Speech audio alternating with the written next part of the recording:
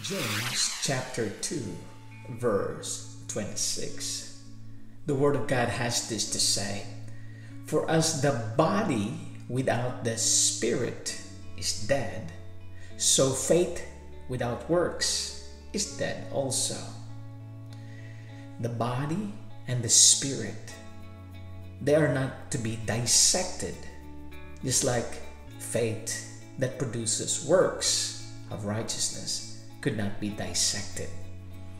What is happening now in the churches is that people are dissecting the Spirit and trying to impose it as another person, which is a speculation at most, because the Spirit has to have a body, and a body has a form, and a form with the Spirit is a being, a person, an individual.